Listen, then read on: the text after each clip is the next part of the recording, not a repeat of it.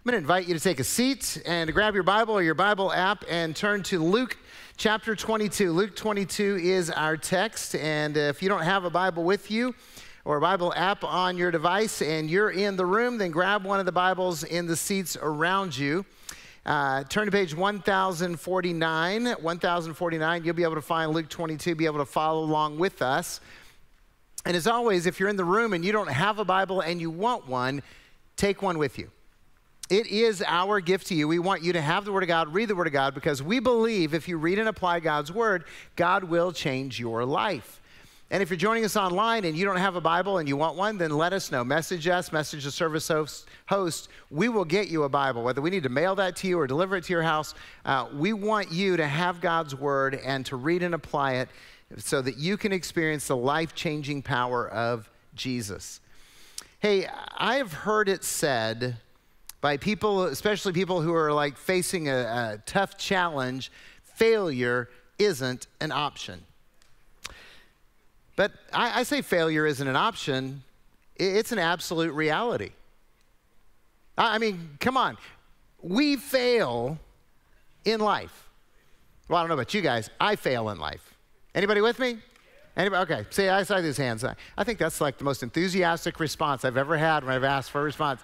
Anybody else fail? Yep, we're, maybe you're lifting the hand of the person sitting next to you. I don't know, but you know, we fail. I mean, have you ever broken a promise or failed at a commitment or just didn't live up to your own expectations, right? I mean, at work, you know, say, hey, I'll finish the project. I'll get it done. You can count on me, and you forgot.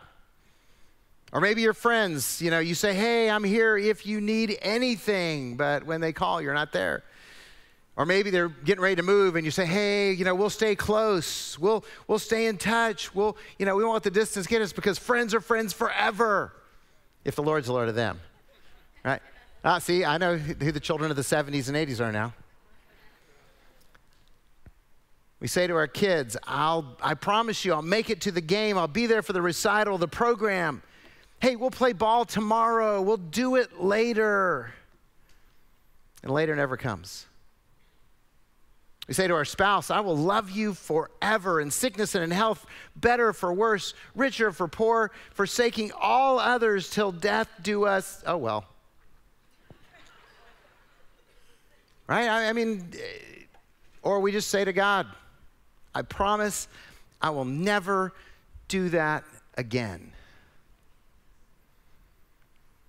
You see, if you've ever failed or if you've ever felt like a failure or a loser or a reject, then this message is for you.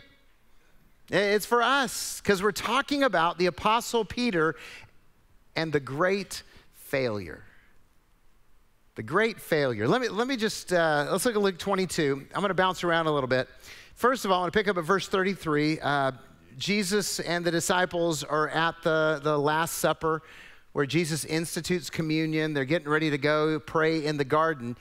And Jesus tells Peter, I'm praying for you so that Satan's not going to shred you, you know, like cheese on a grater, in my words. And then Peter says this, verse 33, Peter said to him, Lord, I am ready to go with you both to prison and to death.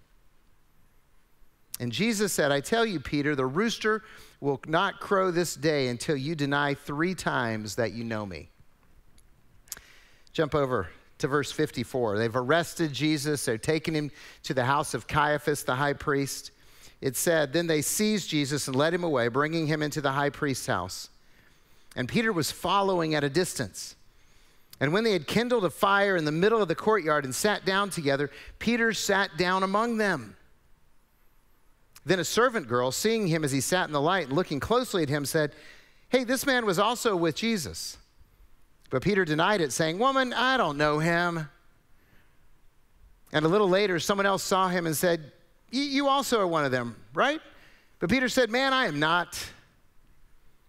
And after an interval of about an hour, still another insisted, saying, certainly this man also was with Jesus, for he too is a Galilean. But Peter said, man, I do not know what you are talking about. And immediately while he was still speaking, the rooster crowed. And the Lord turned and looked at Peter. And Peter remembered the saying of the Lord, how he had said to him, before the rooster crows today, you will deny me 3 times. And Peter went out and wept bitterly. Now, this is probably the best known portion of Peter's story. We know he's an apostle. We know that he's been following Jesus for 3 years. He's heard Jesus teach. He's watched him perform miracles. He's pronounced him as the Messiah, the Son of the living God. Peter is in Jesus' inner circle. So, there's the 12, but then there's the 3. There's Peter, James, and John, and they're the ones who get to see all the coolest miracles and experience all the private times with Jesus. And of course, Jesus says, hey, you're going to abandon me and everything. You're going to, and Peter says, no, I'm never going to abandon you. I'm never going to deny you. And even if I have to die. And then a few hours later, Peter denies knowing Jesus 3 times publicly. I don't know what you consider a failure, but this is a total fail. I mean, he failed every way that you can fail. There's no excuses. He denied even knowing who Jesus was because he was afraid and he thought he might better save his own life than acknowledge that he was a Galilean or acknowledge that he'd been with Jesus. He didn't know that it would mean anything. He didn't even take the chance.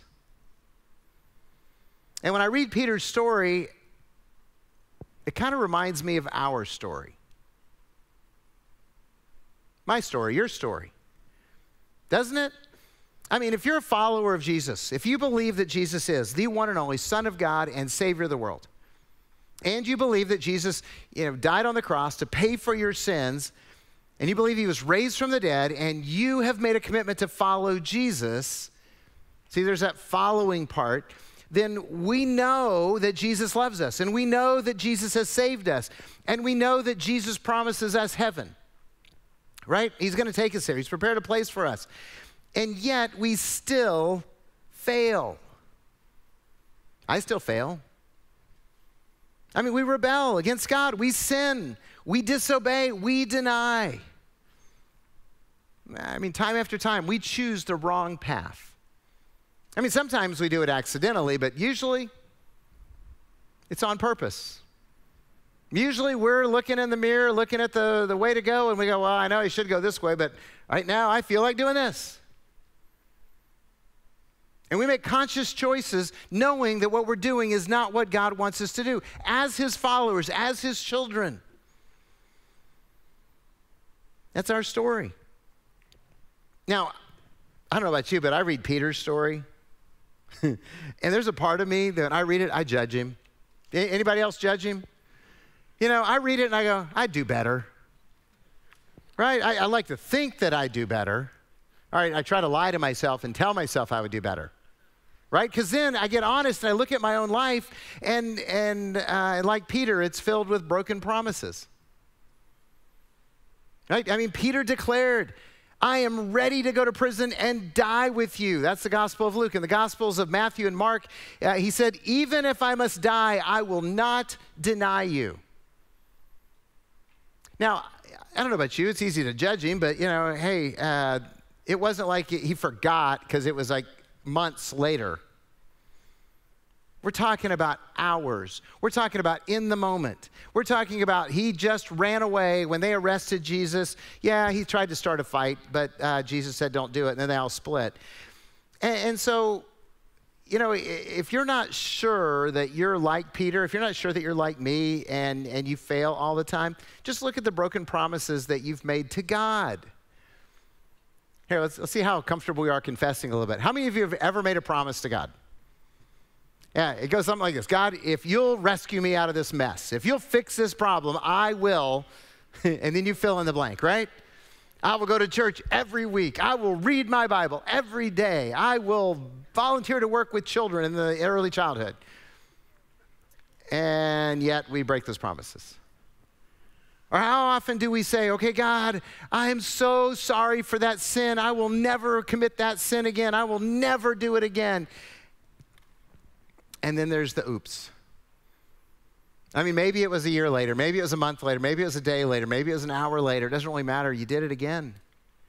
And in fact, you repent for the same sin so many times that you start to become convinced that God is angry with you. He's tired of your failure, and he's just done with us. So anyone ever been there? Yeah, I have.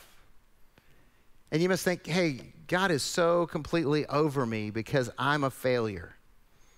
And like Peter, we weep bitterly. We're filled with guilt and with shame and remorse. Well, if you've ever been there or felt that way, here's the good news. God is not afraid of your failures. God is not afraid of your failures. God knows you and he loves you. God sees your life and he is completely aware of your sin. All your sin.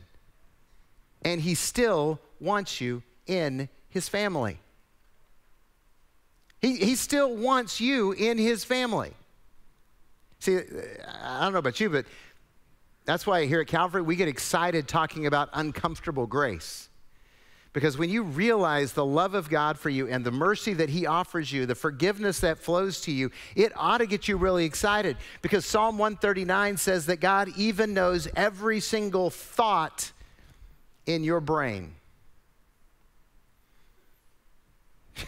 Now, right now, I mean, if you're just like me, you're like going, oh, that's bad.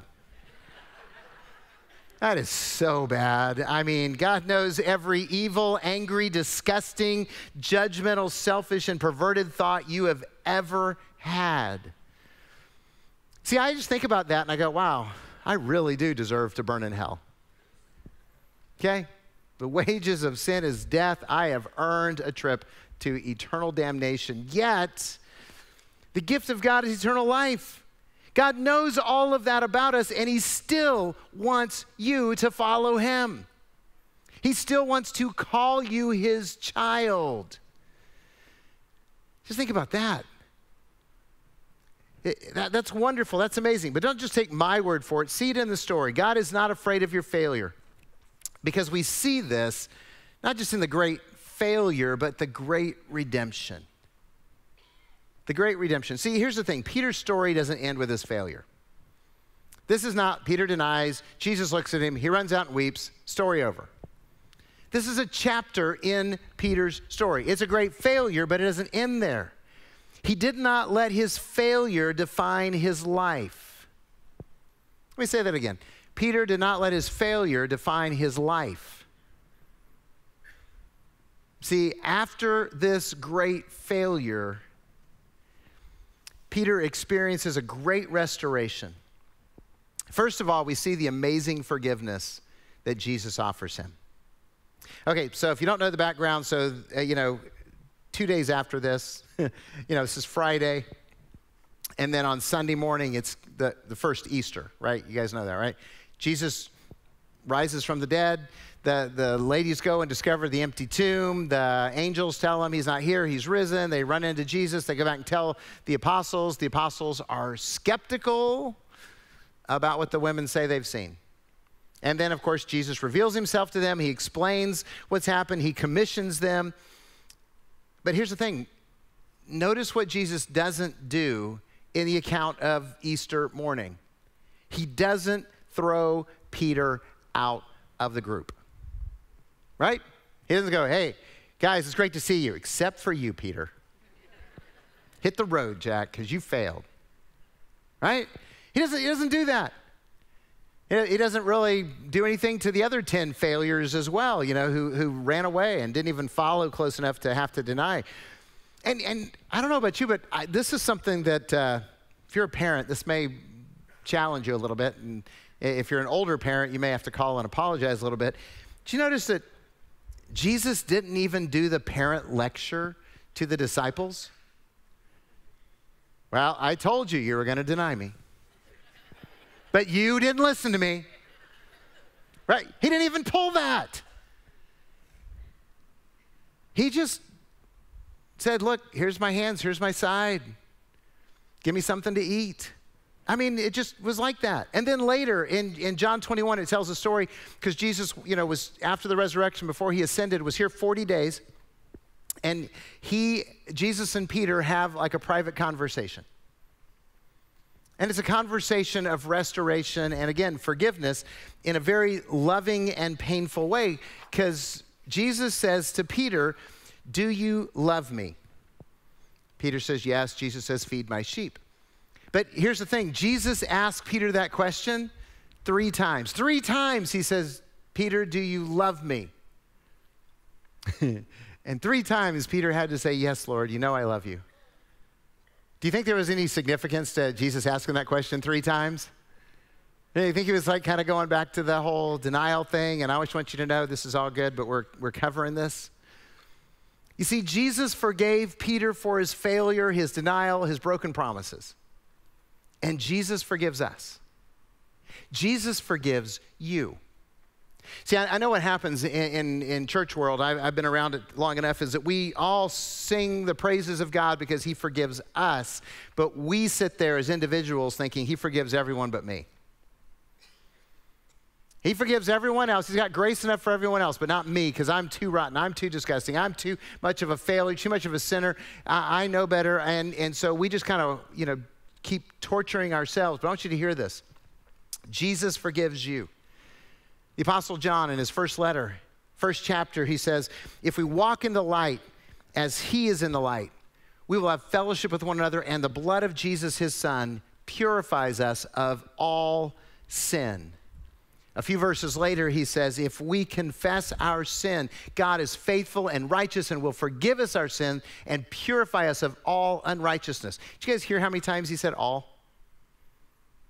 If we confess, we are forgiven of all our sin, period.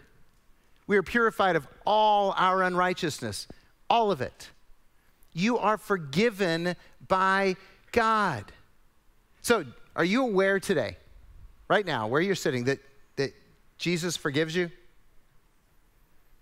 Okay, it's not a rhetorical question. Are you aware today, where you're sitting? You guys need to answer out loud at home too. Where you're sitting, where you're watching, are you aware that Jesus has forgiven you of all your sins? Yes. Okay. If God has forgiven you, will you forgive yourself? Yes. See, a lot less enthusiasm there. A lot less enthusiasm. See, some are living a joy-deprived life even though God forgives you, because you're still punishing yourself. Let me say it again. You're choosing to live a joy-deprived life because even though you understand mentally the grace of God applies to you and all of your sins are forgiven through the sacrifice of Jesus, his death and resurrection, you have believed in him, you've confessed him as Savior and Lord, you've asked him to forgive you, he has forgiven you completely and totally, but you're not accepting all of his forgiveness. And so you're living joy deprived because you think you have to punish yourself more than God himself will punish you. It's unnecessary. It's unproductive. It's unhealthy. And some of you are like going to beat yourself up for it because I said that. We have counseling help for you. We have a great ministry called Celebrate Recovery. I encourage you guys to check that stuff out because, you failed. And you're forgiven. Accept it. Look, I'm just going to tell you, it is not the will of God for anyone to wallow in regret and guilt and shame. Ever. It's not what he wants. He wants you to understand you are forgiven, just like Peter was forgiven. And now you are restored to that relationship. And just imagine, if you're struggling with this, just imagine that Jesus is looking at you saying, "Do you love me? Do you love me?" And then say, "Yes. You know I love you, Lord." Okay then. Okay then. Let's get to work. Let's take care of people. You're in relationship with me. So Peter was forgiven, and we know he received mercy, and we've received mercy too. And we know that Peter was forgiven because the next time we see Peter, he is involved in powerful service. Powerful service. Okay, so if you're following along, you want to read this later, write down Acts chapter 2 and go and read Acts chapter 2. Acts chapter 2 is the story of Pentecost. Pentecost was a celebration of the Jewish people, and on that celebration of Pentecost, Jesus had already left, and he told them to wait for a season, and then the Holy Spirit was given to every believer that day. And so they went out, they were excited, they started preaching and teaching and talking to people, and a crowd gathered, and Peter preached publicly. Peter preached publicly in the same area, around the same people that crucified Jesus, and 3,000 people trusted Christ. Okay, let's go back to this. Peter, who had freaked out because a servant girl had said, "Aren't you one of his followers?" now is standing publicly surrounded by thousands of people preaching Jesus 43 days later. 43 days later. Isn't that amazing?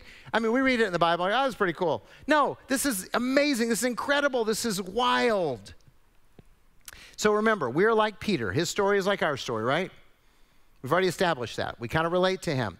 We failed like Peter, and so we're like him that way. All of us have failed. We are forgiven like Peter. So if you've confessed Jesus as Lord, then God has demonstrated his forgiveness and mercy in your life. And God demonstrated his power in Peter's life. So you know what that means? That means that God wants to demonstrate his power in your life too. See, we can relate to Peter when it comes to the failure. And maybe we can relate to Peter when it comes to the forgiveness, but can you relate to Peter when it comes to the power?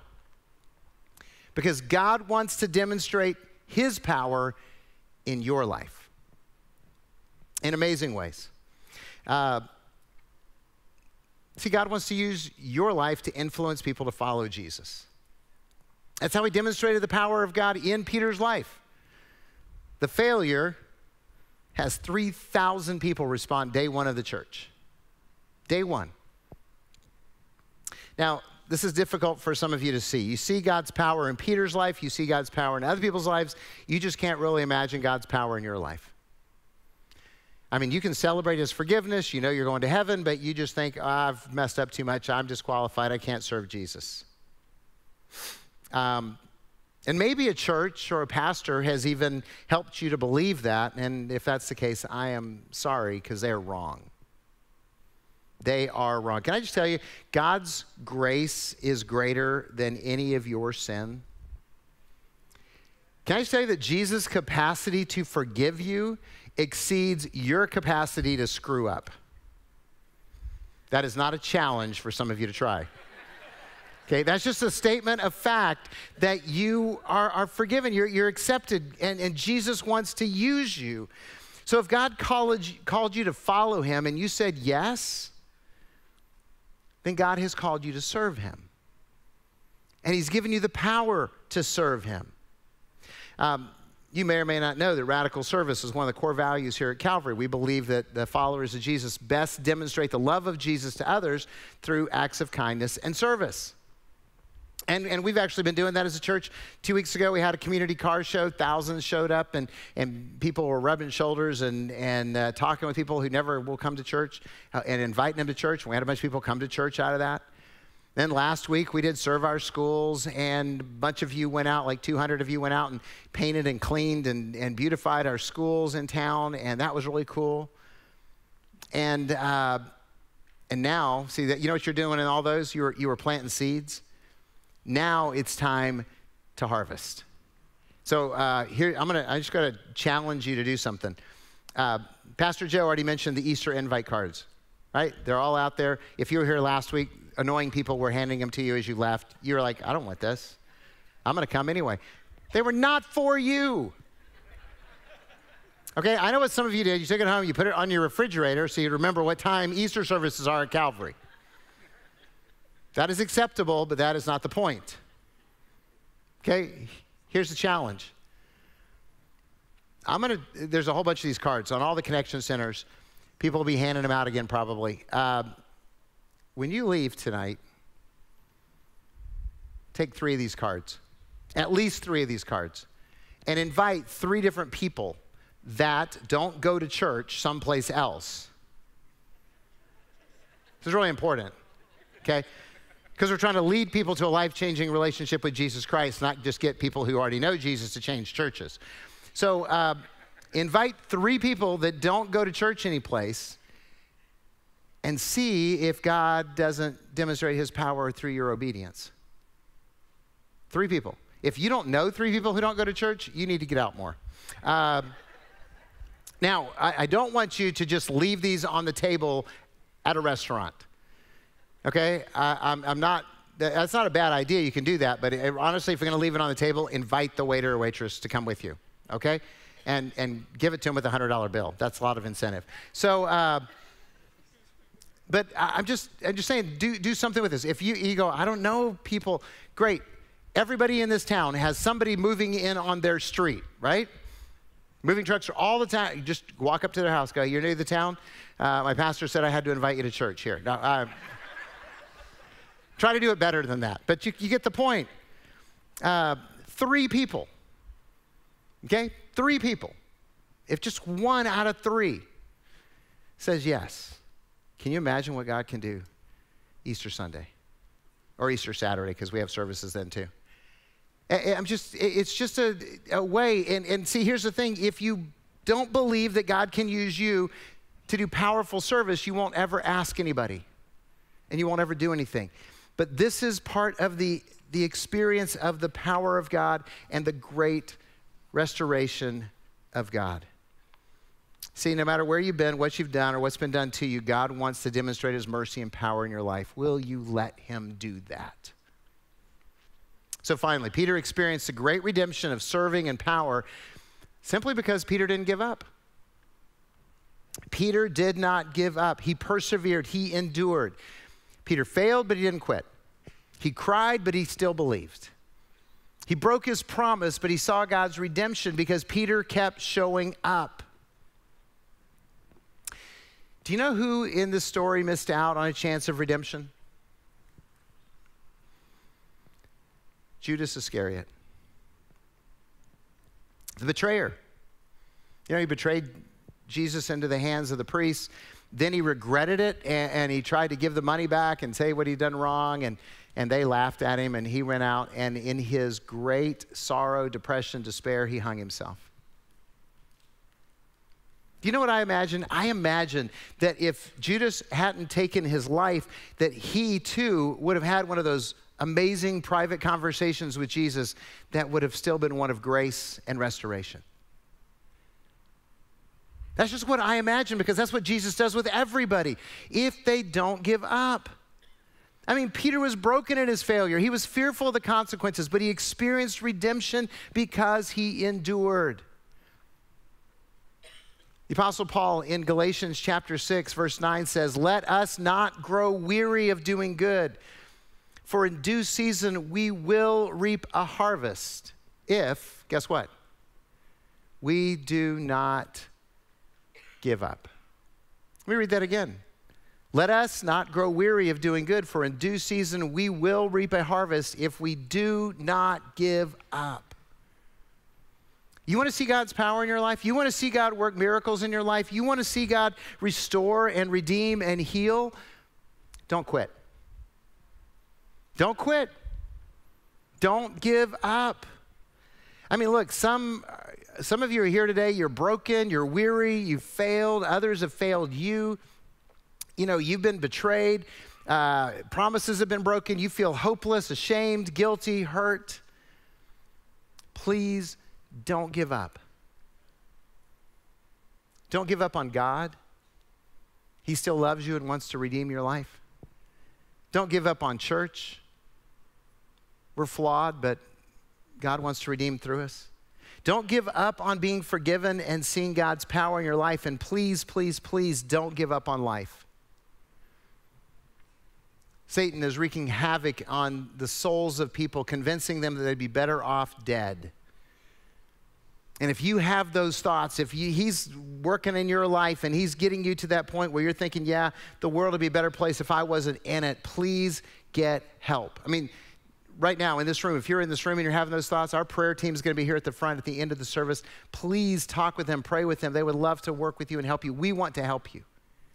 If you're joining us online and you're thinking that there's no reason to go on, please don't give up. We're going to put the suicide hotline on there for you to be able to call someone and talk to them right now. But see, if we don't give up, God will redeem. If we don't quit, we will see the power of God in our lives. That's his promise. That's the way that Peter's life worked. That's the way our lives will work. Because Peter's story is our story.